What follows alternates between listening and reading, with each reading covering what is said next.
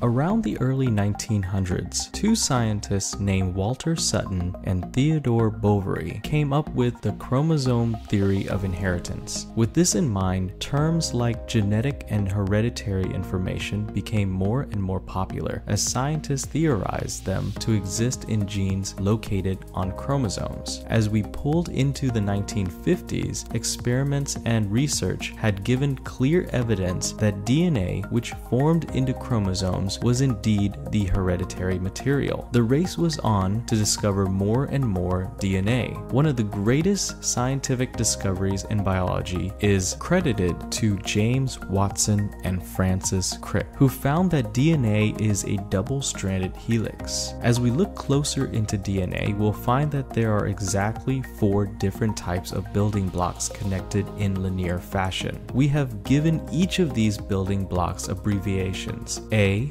T, C, and G. The sequence of these letters make a huge difference in what the organism's genetic information results in. The 2 strands of the double helix are joined by specific connections that occur only between A, which is always paired to T, and C, which always pairs with G. These connections are how DNA is copied and preserved. So what's the process of transmitting information? Scientists refer to the term central dogma, which simply explains that DNA codes for RNA and RNA codes for proteins. Now, RNA is short for ribonucleic acid, and they carry out specialized functions that are essential for proper functioning cells. And proteins are crucial for the existence of cells, promoting chemical reactions and sustaining life. The understanding of DNA helped explain how one cell can pass genetic information to another cell. As you can imagine, this DNA is incredibly complex when we are talking about humans. Our bodies do a really good job at copying DNA from one cell to the next. But can you imagine what would happen if a fragment of DNA copy were to be one off? A trickle-down effect would end up with an altered, unexpected result. For example, just imagine not having that one particular protein that plays a key role in building the structures to provide organisms with energy. Differences in DNA copies may result in differences in bird beak sizes and even giraffe neck lengths. It may also increase or even decrease fitness and survivability. Not all DNA mishaps always end up bad, nor are all of them particularly good. All we know for sure is that evolution exists thanks to these variations.